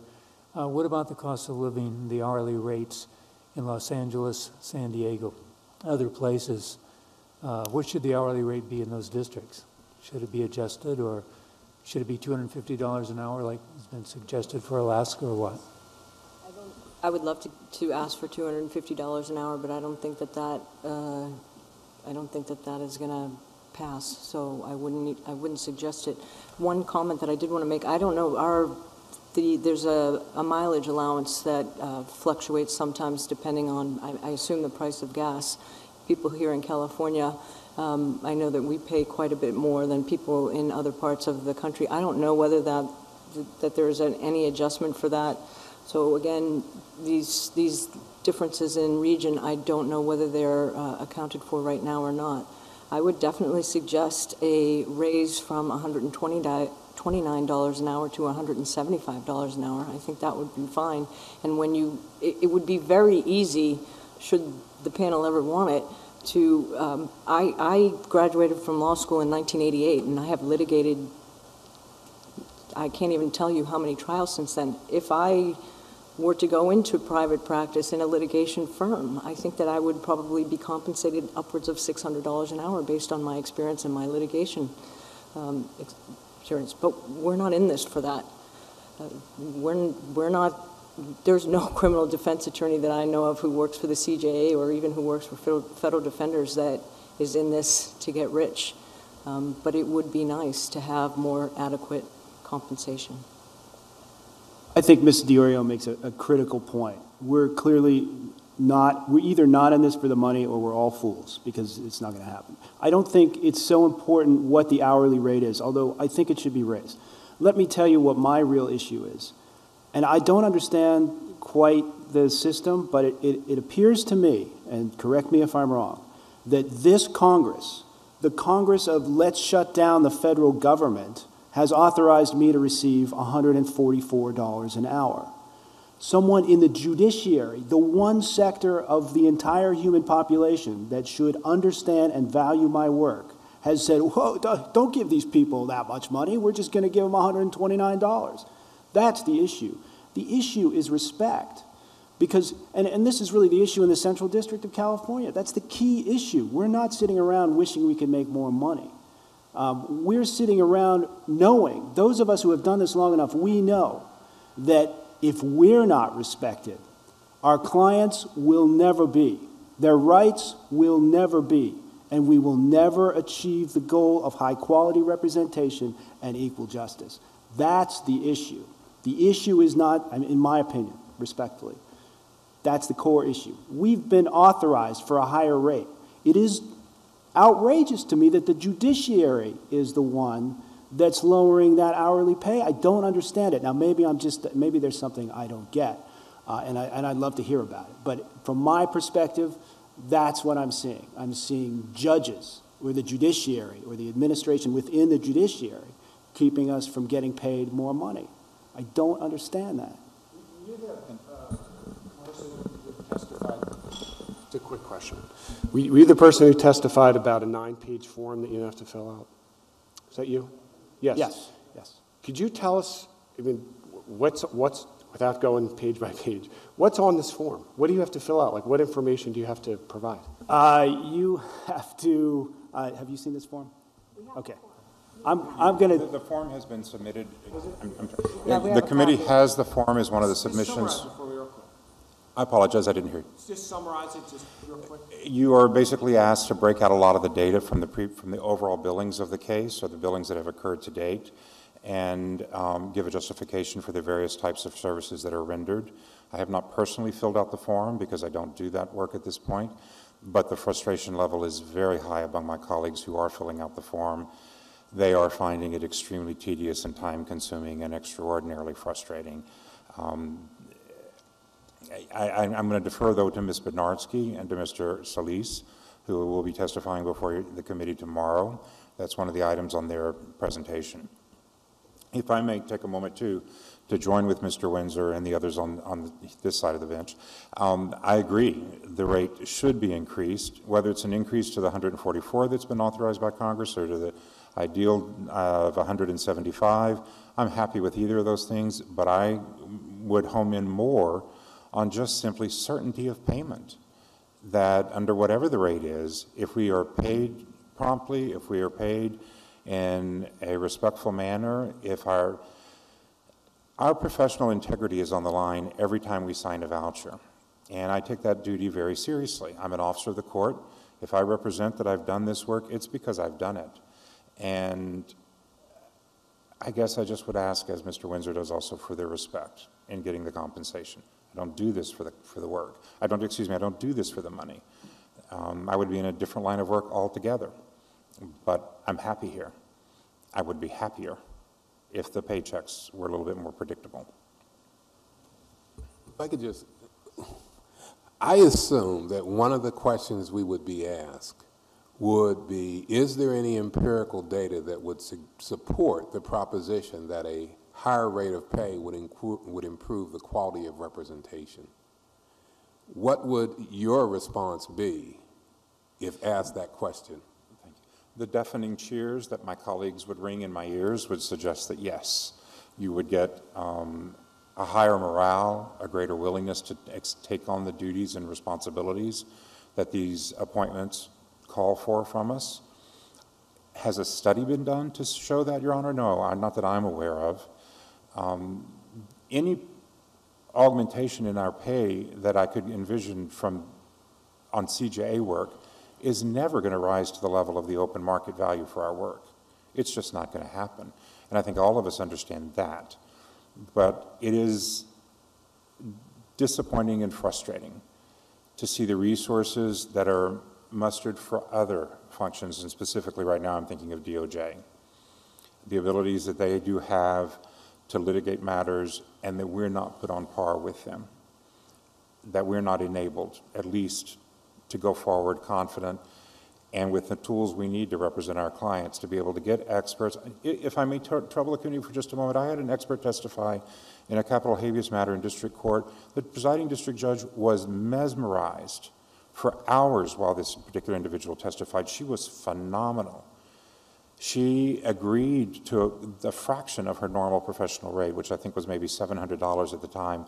She agreed to do the work for the $250 that the Ninth Circuit would authorize. I got relief from my client. I have no doubt that it was based on her testimony. And then because of the busy schedule she had, she didn't get her bill in what the presiding judge thought was a timely fashion. So she never received any payment. I went back to the judge, who's an individual I highly respect. He had given me a magnificent decision on my client's behalf based on this expert's testimony. And that expert had never got any compensation. How mortifying for me to go and deal with her in her professional capacity and explain to her, I'm so sorry, you're not getting any money at all. She stumbled. She should have gotten her bill in earlier. But there was no question. Everybody knew she had testified. Everybody knew the work she had done. And I have to say, I think it was really clear how impressed the judge was with her. But how can an expert like that ever be expected to come back and do the kind of public service again for the court that she did in that case?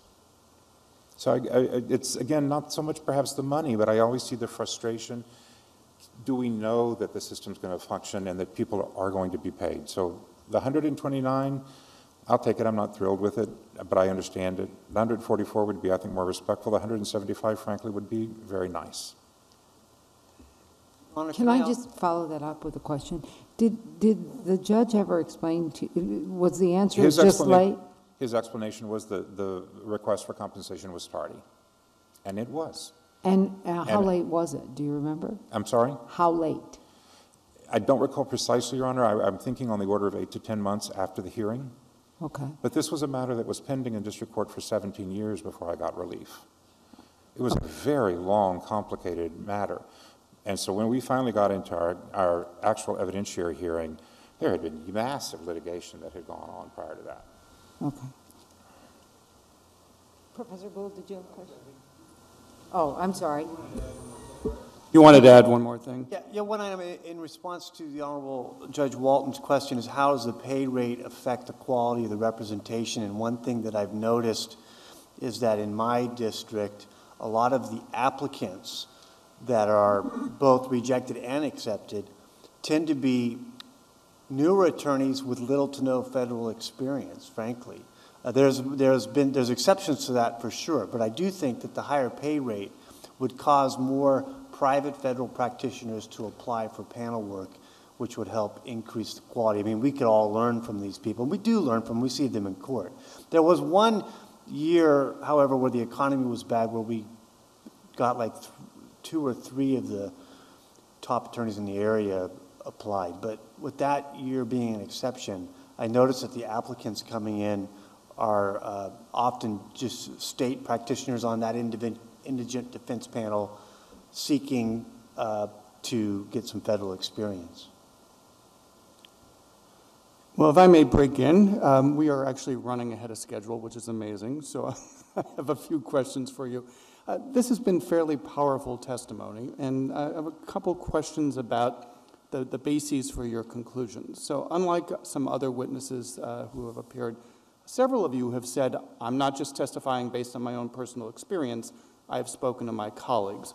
I'm wondering if you can share with the committee roughly how many people have you spoken to that form the basis for the conclusion? So are we talking 5 to 7? Are we talking 10? Or is this impressionistic based on your experience in general? I can answer the question on my panel. I think there are 120 of us, and I would say that the comments about voucher cutting come from over 30% of the panel. Okay. It's something that's discussed all the time amongst ourselves whenever there is a CJA conference of any kind, when we are at the end of the training sessions, that comes up, and it gets very passionate. Okay, thank you. What I would say is some of my comments and testimony are certainly derived from my observations across time, but I have made several calls upon the panel at large through email solicitation for input.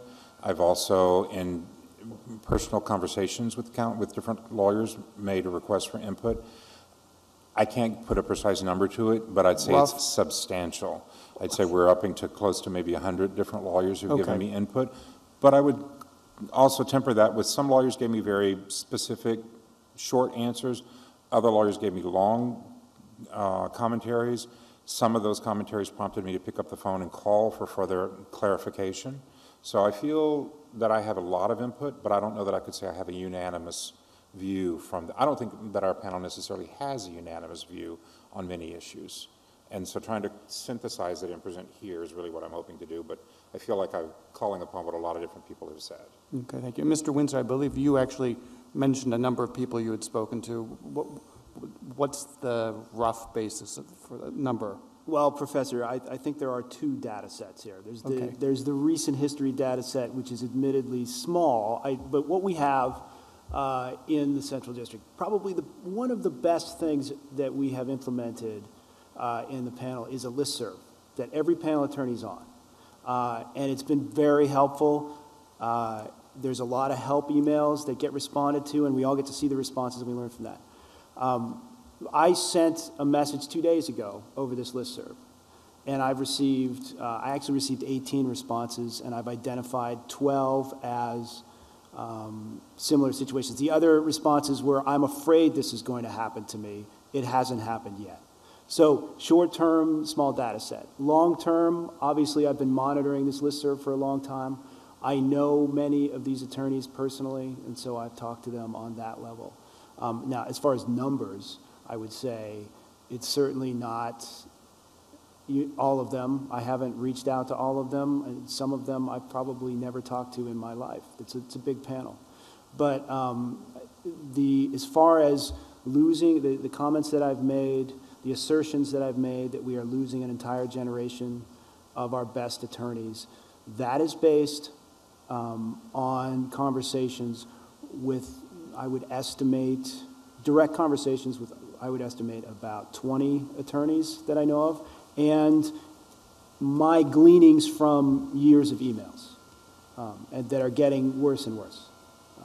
So for what it's worth, that would be it. I think data-wise, the people that you should talk to are coming tomorrow. That would be the two CJA reps. Right. And they might be able to. No, I appreciate that. I'm just trying to get a sense of the basis for your testimony today. May I answer? Yes, please. Yeah. So I conducted phone interviews of approximately 6 to 7 people that I actually targeted because I know them to be opinionated. They're very vocal.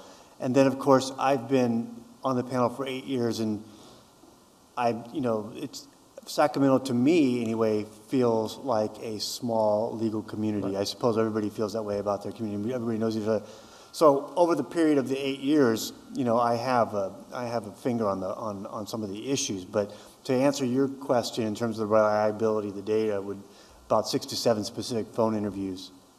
Okay, so let's flip this then. You've talked about voucher cutting, you've talked about delays, you've talked about a number of problems. The folks you've talked to, when they tell you the problems they've had, are they talking about a problem that is in your district that is, if you will, system-wide across the district?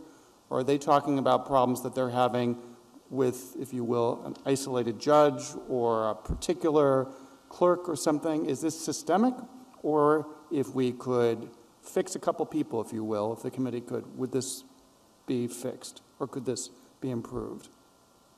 Definitely not all of the judges. There's no question about that. I'm sorry, I didn't hear you. It is definitely not all of the judges. So, but I don't think that, other than a systemic fix, I don't think that you could do anything about it. I'm not sure how it would work in practice, and it might be very intrusive and offensive and backfire. But it's certainly not. I don't want to say that it's everybody. There are many, many judges who fully support funding the CJA panel. Rest of you? I'm not sure that I would be able to answer that question in a direct way, because I think much of it depends upon who the individual is, whether it's specific to that individual in the particular case of the day that's the frustration, or whether I'm dealing with somebody who's more measured and contemplative and has a broader overview of the practice under the CJA. But then I've tried to account for that in my presentation here. I may have failed, but in the various inputs that I've received from the different counsel, again, knowing them and having interacted with them, some for many years and others not at all previously, I've tried to take into account that, who my source is. Let me give you a little bit of the context of why I'm asking this, and I speak entirely for myself here. One of the advantages of being a reporter is you get to sit back and watch what's going on. And some of you have said you've looked at the testimony and the hearings in the other cities. And so I look at, say, a hearing in Birmingham where not a lot of complaints from the people who appeared before the committee. And yet if you look at the data, not a lot of experts being or service providers being used in those districts. The number of hours from the attorneys not as high. We come out here to California, more experts and service providers being used, more attorney time generally, and yet you all are saying problem, problem, problem. Is there something different about what's happening in the districts in California or Alaska, or is it that your experience is compared to a different legal market? What's going on here so the committee can understand why they're hearing from you on these issues? Can I start on that? I think with regard to the Central District of California, as I mentioned in my initial statements, I believe we are the district that invented the mega case. And one of the ramifications of that is what comes with the mega case are the mega attorney bills. And I think my sense, my belief, and actually, Professor, this is not really based on hard data, but I believe that what's happening is there are some judges within the system, maybe very high up in the system, who probably, I would assume, look at the Central District as the most expensive district.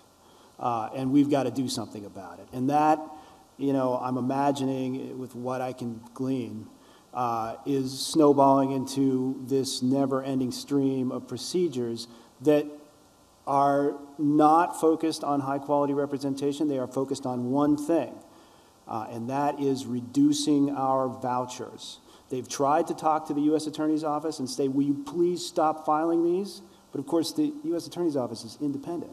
They can't be told what to do by the judges. So I assume giving up on that, they've turned to us, who they can tell what to do, and we're getting this. That's my theory. It is not based on data. But it's a useful one. What about the rest of you?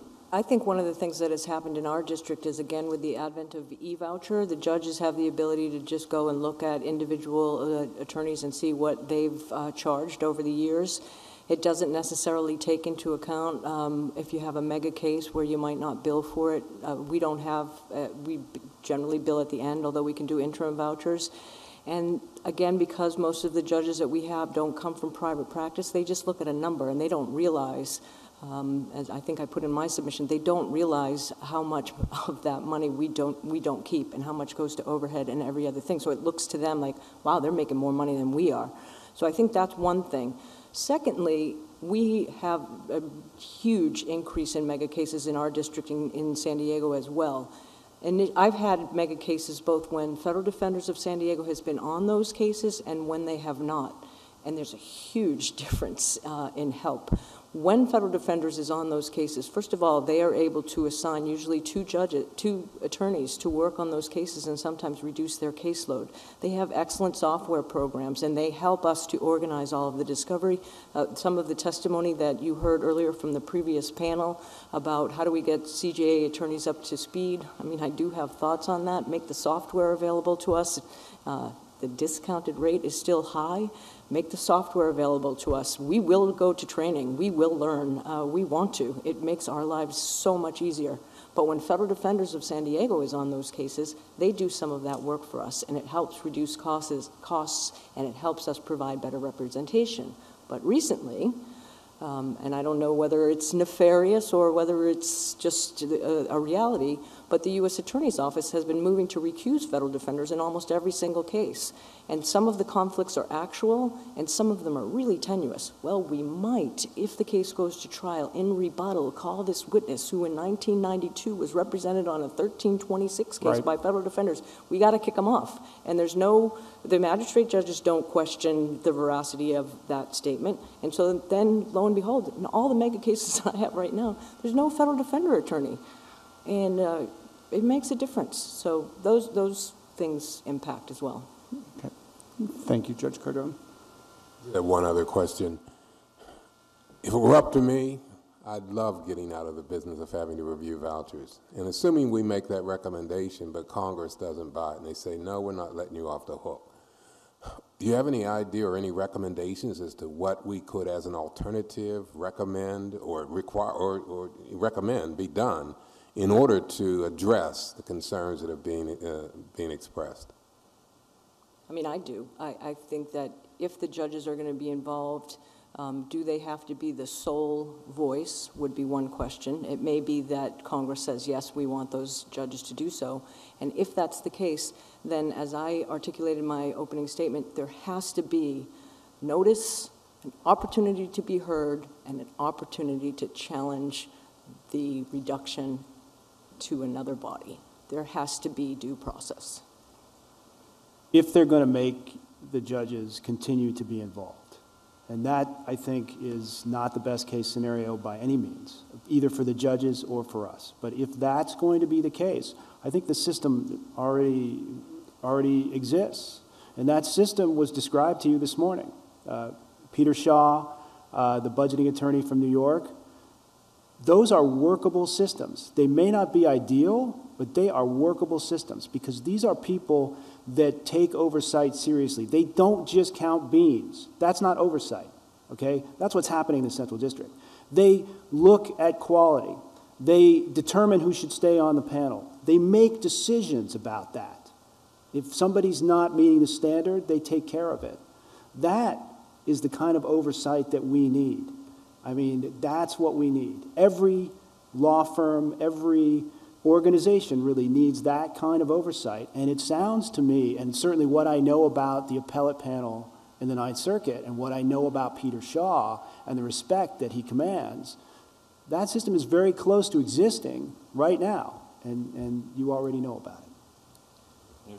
I'm going to agree completely with Mr. Windsor on that because I have a great degree of respect for Commissioner Shaw. I think things function magnificently at the circuit under his supervision.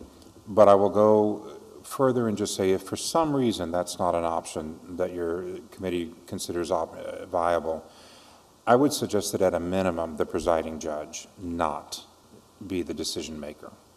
So whether you have each judge pair up with a different judge, whether it's a rotating judge who has voucher duty for 1 month out of however many cycles, whatever it is, have it be somebody other than the judge who is presiding over the case.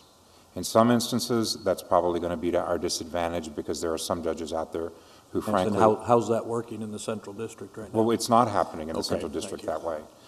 But that's why I'm saying I would suggest as if we can't have something like one of the very proved models like Commissioner Shaw is demonstrating, then let's at least not stick with what we do have, where it seems to be in one configuration or another, it is primarily the judge who has presided over the matter. There are a great degree of things, quite frankly, that I'm not going to be comfortable ever telling the judge who's presiding over the matter, even if it's to my personal financial detriment, because I don't want to be discussing my client in such a negative light. Because even if it's done after sentencing, my client may be back on a revocation. There may be any number of reasons why my client may still suffer at the hands of a judge who has seen some negative commentary in the billing that was necessary to explain, this is why I had to do this many meetings. This is why I had to go out at length and interview these particular witnesses. And frankly, it's not flattering to my client because it makes clear to the judge, my client's been difficult. And that may result in my bill being cut, but worse, it may result in adverse treatment to my client later. So give it at least to somebody else, one of the other judges, one of your colleagues on the bench. if you have to do something, if we can't do something like Peter Shaw provides. All right. On behalf of the committee, I want to thank all of you. It's been very, very helpful. I want to tell all of you that if the conversation we've had today has stimulated any thoughts, if there's more information you can provide, please feel free to do that. You met our staff and worked with our staff, so feel free to contact them and get it to them directly. You can go to cjstudy.fd.org and get it to them. But we are really appreciative of any information you can get us, because we're really trying to get all of the information we can get. With that being said, once again, thank you very much for being here. We appreciate it, and we'll adjourn until tomorrow morning at 8 o'clock. Thank you. Thank you.